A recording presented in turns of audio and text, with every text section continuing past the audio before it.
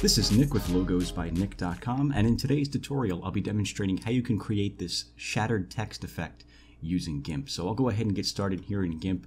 I'm going to open up a new document by going to File, New, and I want to set the document to 1280 by 720, and that's pixels. I'm going to go to Advanced Options. I always like to start with a transparent background, so I'm going to set this to transparency where it says Fill With. Go ahead and click OK, and I'm going to fill this in with black. So I'll go to Edit, Fill with Foreground Color, which is set to black by default in GIMP. And what I'm going to do next is I'm going to add some text to the screen here. So I'm going to grab the text tool. Actually, no, first I'm going to swap around the foreground and the background color. So I'll just switch them around so that white becomes the foreground. And then I'll grab the text tool and then just click on the canvas to get that cursor there.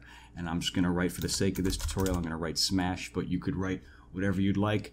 The font that I'm using is League Gothic. You could use whatever font you'd like. You could use whatever size you'd like. I have this set to League Gothic and the size at 302. You can adjust the size over here by using these arrows like that. And I'll leave that just how that is. That's pretty good. Let me go to the Move tool just to get out of this. I'll go to Layer and Crop to Content. And what I want to do now is grab the Alignment tool, which is right here, where it says Relative to. We want to set that to Image. And I'm going to click on the text to activate that layer, and I'm going to center it up on the canvas, vertically and horizontally like that. And once we've done that, let me click off of the Move tool to get out of the Layers menu. I mean the Alignment menu. What we want to do now is use an image, a broken glass texture, to mask over this text here. And I'll have a link to that image in the description of the video. So go ahead and grab that image and click and drag it into GIMP. Let me just bring this down a little bit. I'm just going to take this and click and drag it into GIMP. It's this image right here. I want to rotate that around so that it's horizontally oriented. Let me grab the Rotate tool. And I'm just going to click and drag to rotate it around. I'm going to hold Shift on the keyboard so that it locks onto 15-degree angles like that. And once we've done that, we can just press Enter. Let me zoom out a little bit. I'm going to hold Control and roll down the mouse wheel to zoom out. And now I want to shrink this down. So what I'm going to do is I'm going to go to the Unify Transform tool, which is right here. Click on the image to activate it. And then if you look out here, you're going to notice these two little squares right here. There's a big square and then there's a smaller square, which is more like a diamond. Make sure you're clicking on the larger square and not the smaller diamond on the inside. And then just hold Control and Shift and just scale this down so that it's slightly bigger than the text. Like that. Go ahead and hit Enter to apply that. And what I'm going to do now is I'm going to turn off the visibility of the background layer by clicking that little eyeball icon. And then up here with this top layer with the broken glass texture, I'm going to set the mode. I'm going to set that to difference. So go ahead and find difference in here. There it is. And what I'll do now is I'll right click this and go to merge down to finalize that. And what I'll do is I'll turn the visibility of the background back on like that. And then with this smash layer selected, I'm going to go to Colors, Saturation. I'm just going to bring the saturation all the way down so there's no color in there. Click OK. Let me zoom in on this a little closer so I can see it. I'm going to hold Control and roll up the mouse wheel a couple of times to zoom in. And then I'll go to Colors and Curves right there. And what I want to do is I just want to darken the cracks in the text here. So I'm going to take this bottom node at the bottom left and just slide that right a little bit. And if you notice on the screen, it's changing the darkness there. So I'm going to set that to something like that right there. Looks pretty good. You could even add a little bit more white into it by taking this top node and sliding it to the left, but I wouldn't go too far with that. I'd go maybe about here. That looks pretty good. Go ahead and click OK to finalize that. And what I'm going to do now is I'm going to break off different pieces of this text and separate them from each other, like you see that I've done here in the thumbnail, in order to help sell this effect a little more. So to do that, I'm going to grab the Paths tool, which is right here. And I'm going to zoom in on this area right here. Again, to zoom, I'm just holding Control and rolling up and down the mouse wheel. I'm going to start outside of the text right there. And I'm just going to draw a path by clicking and creating points, going through the cracks and then around the outside of the text like that. And then to close the path, I'm going to hold Control and click on that original starting point. And then I'll press Enter on the keyboard to create a selection from it. And then I'll right-click that and go to Select, Float. And over here in the Layers menu, I want to click this button that says Create a New Layer and Add it to the image.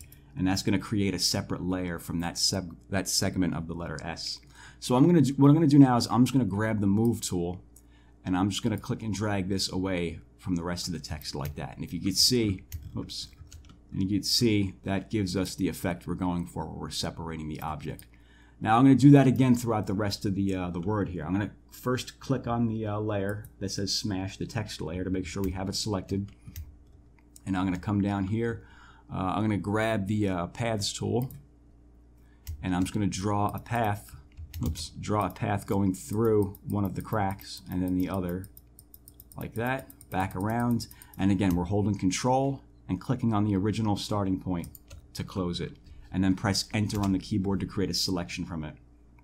Right click the selection, go to Select, Float, and then make it a new layer by clicking the button that says Create a New Layer and add it to the image.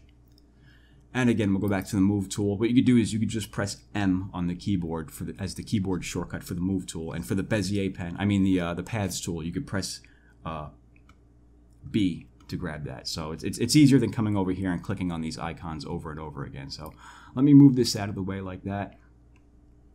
Let me zoom back out. If you'd like to move the page around like you see me doing here, you just press down the mouse wheel and move the mouse. I'll do this one more time just to help you get the idea a little better.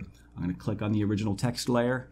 I'm going to press B on the keyboard to get the Paths tool. And I'm going to create a line going through one of these cracks here. Go through this other one as well.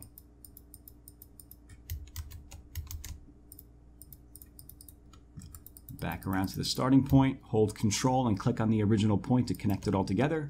Press Enter on the keyboard to create a selection. Right click it, go to Select, Float, create a new layer from it, and then press M on the keyboard to get the Move tool, and we can just move this out of the way like that.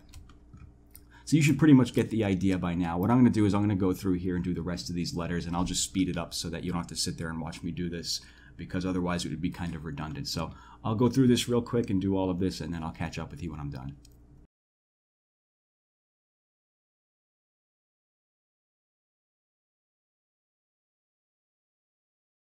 Okay, so as you can see here, I've finished going through the entire word and breaking up the pieces and moving them away from each other. What I'm going to do now is I'm just going to rotate them around a little bit to help sell the effect a little more. Like you see here in the thumbnail, the pieces are rotated around. So to do that, you'll notice as you click these different layers, you'll see a bounding box selected around each one. That will be the selected layer. So I'm going to grab the original layer. I'm going to grab the Rotate tool, and I'm just going to click and drag to rotate it around slightly like that. Then hit Enter to finalize it. And then I'll just go through to each layer and do the same thing. I'll just rotate it a little bit, hit Enter to finalize it, and then click the next layer.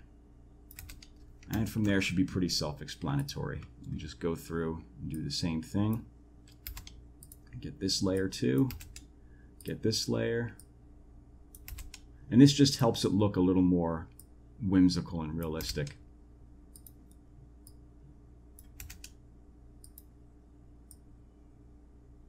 And then finally this final one up here. Maybe I'll move that one away a little bit. Okay, so let me zoom out a little bit here. Alright, so the next step would be to add a background image here with broken glass bits flying out. We're going to add that behind the text. So I'm going to come down here to the Layers menu. I'm going to click on the background layer to activate that. And I'm going to click and drag. Let me find another one of my images here. This broken glass image here, I'll have this linked in the description as well. Just go ahead and click and drag that into GIMP. And if you notice here, it doesn't quite match up with the text. If you look at the cracks in the text, it's like it's black, whereas this image here is mostly gray. So I'm going to make the gray match the black by going to Colors, Curves, and I'll take this node over here in the bottom left and slide that to the right. And if you notice, the image is changing accordingly. And once I get it close enough to the text that looks pretty good right there. I'll finalize that by clicking OK. And what I'm going to do is I'm going to come back up to the top here in the Layers menu, activate the top layer, right-click that, and go to New from Visible. And what that's going to do is it's going to create an entirely new layer from the entire image. It's just completely flattened, so you could edit everything all at once. And what I'm going to do now is I'm just going to add a touch of blue coloring in here, like you see that I did with the thumbnails. It just helps it make a little better. It makes it look a little better, I think. So we'll go to Colors, we'll go back to Curves, and I'm just going to take this node and bring that up just a tiny bit, just to lighten up the darkness a bit.